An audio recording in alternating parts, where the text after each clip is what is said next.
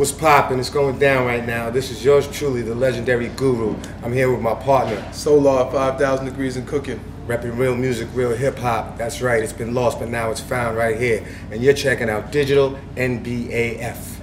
There it is. Peace.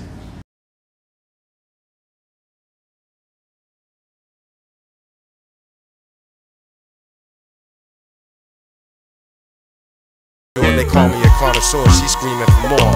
Not cause of my fame or my rhyme aesthetics, it's cause of my ways and my fly magnetics. He's got a gift so great and I only know his nature fly. Only do something to me that magnetic won't let me be. He don't even have to try. The pull on me so strong and I'm only holding on in vain. When he's around me I can't maintain. As an artist, you know, I've always been the type that wanted to push boundaries and so forth. I didn't like to be labeled as one thing.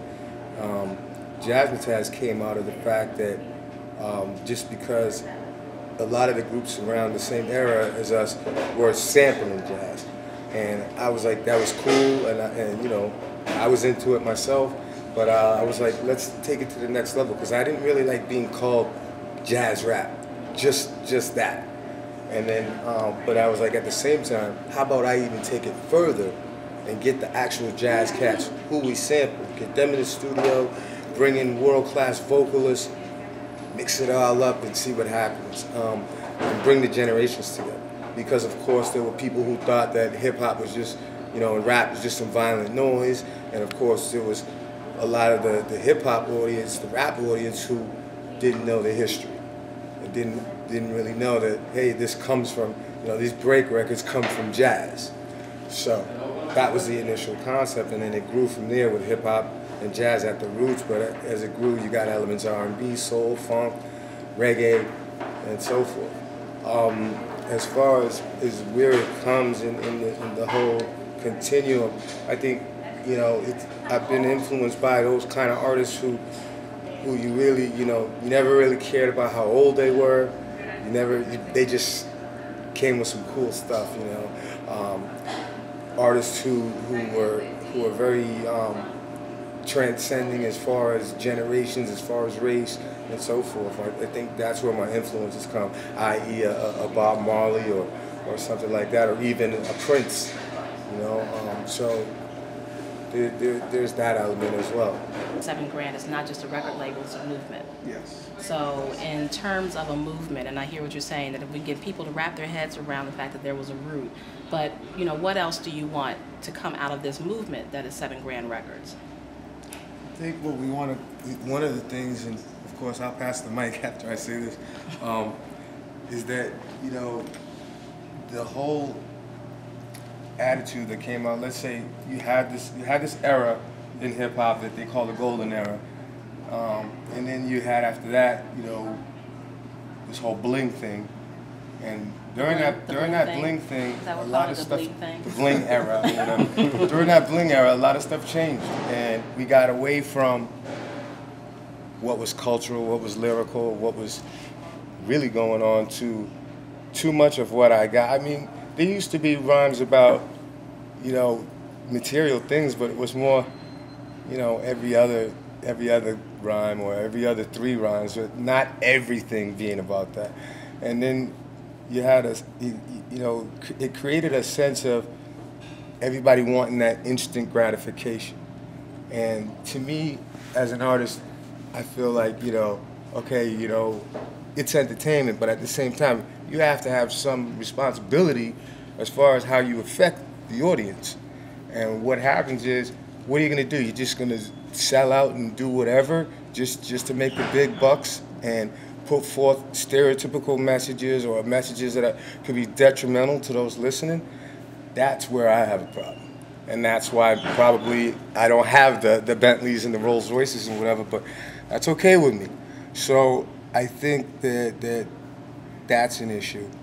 You know, I don't think that every rapper, I'm not saying every rapper should be about the same. I think what makes hip-hop great is that we are different pieces to a puzzle, and everybody's coming with different perspectives and so forth.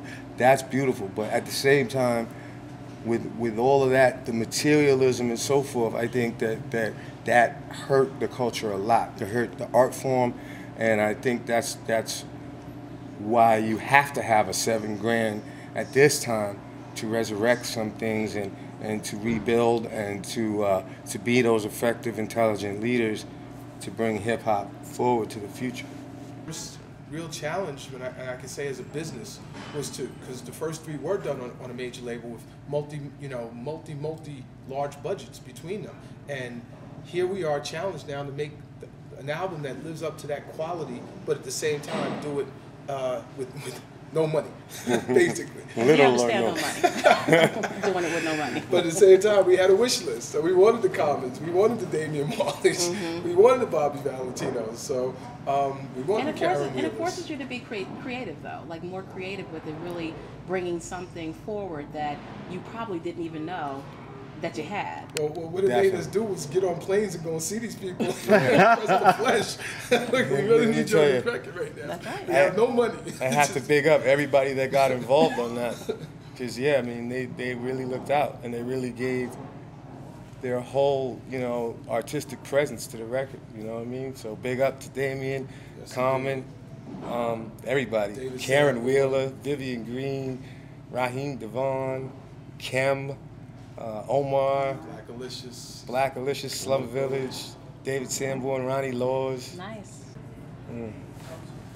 Well, immediately what's next is touring worldwide with 8.0. More dates coming in as we speak for the United States, and we got a European thing coming up in July. Besides that, it's about building new projects in the studio, documentary, film projects. Solar is brilliantly constructing some film projects. He's also working with K-Born and High Power on their album. He has his album that he's working on, which is bananas. And then, the whole thing of expanding $7 grand. But that expansion will come as a result of the will of the people, as opposed to just, we've had offers already, but those weren't the right offers. We're not going to be, if I didn't sell out up to this point, I'm not going to sell out now. It doesn't make any sense. So the right situation to come for us, and it'll come. And then it's a question of developing the new talent and other things to bigger levels. And that's all very exciting. So I look forward to that. And, the future is bright for $7 grand. As I inhale the haze, tip the scale, beat the maze, bearing scars from the days of when massa beat the slaves. I use the language of the drums to translate rhythmic messages to diffuse the hate. I refuse to wait, things are harder than before. Can't believe we haven't learned from the martyrs like Shakur. I'm harder to the core, now I channel my bitterness. I handle my business and leave no witnesses.